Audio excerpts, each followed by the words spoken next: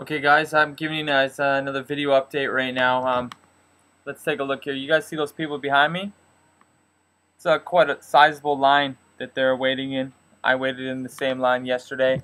Not nearly that size. What that is for? It's for a dollar store. Now, Japanese dollar stores are, you know, quite a bit more useful than the dollar stores, of course, back home in North America. But I waited in that line yesterday. I was able to get 10 items. I did it twice. The day before, I waited in a line for quite a while. I was able to get 5 items at that time. Those items consist of different things like cup noodles and seaweed, because right now with radiation in the air, basically seaweed has a lot of different nutrients in it and things that can help your thyroid so that you're not getting damage from the radiation. Right now I'm letting you guys know I want to get out of Sendai. It's raining right now. I don't want to go outside. I'm not sure what's in the air. What I want to know from the governments and the international community is if I'm getting the correct information, and I want to know if everything is being done to get buses up here, possibly to commute people down or north or anywhere that they can get away from the air that is around here and the possible meltdown of a nuclear reactor. As it stands, I'm not able to get anything. They're all booked for about 10 days in advance.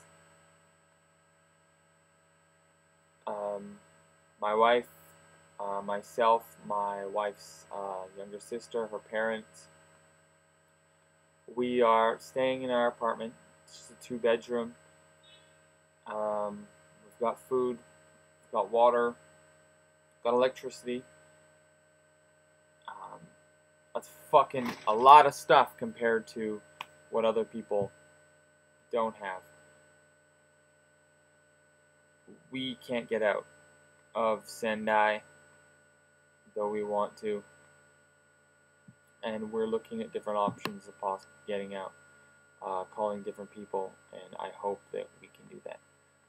So I'm giving you guys this quick video update to let you know what's happening, and to also thank you again for posting the videos that I've been putting up.